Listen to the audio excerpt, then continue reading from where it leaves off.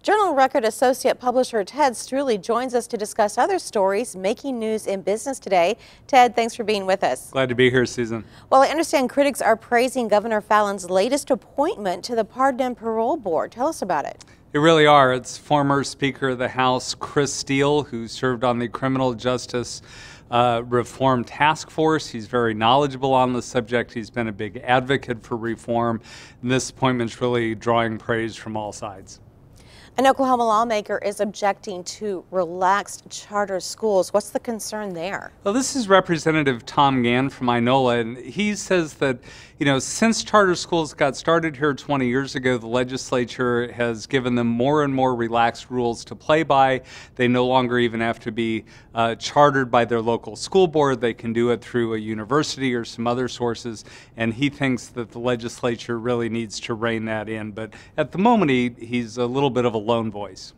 Okay, this next question I'm really interested in. Federal changes are bringing horse meat closer for Oklahoma processors.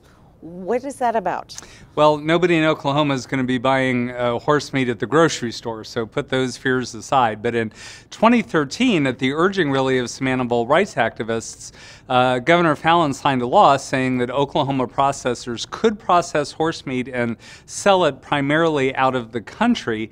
But they haven't been able to do it because the USDA hadn't had any money to come inspect those facilities. Now the federal appropriations folks have given them the money, they'll be able to get the inspections, and they'll be able to start up that side of their business.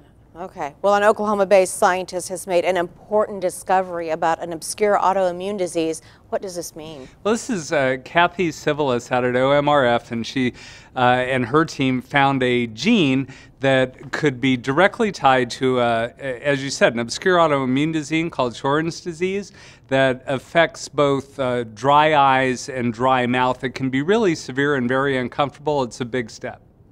An Oklahoma utility has been given the green light to make its case for a new wind farm, right? That's right. PSO's been making this argument for a while, and they've got the go-ahead now, so that'll get underway soon.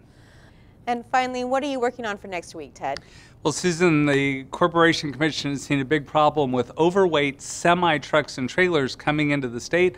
It's only a $500 fine. They're going to start working on a crackdown to curtail that. All right, Ted Struley with the Journal Record. Thank you for being with us. My pleasure, Susan.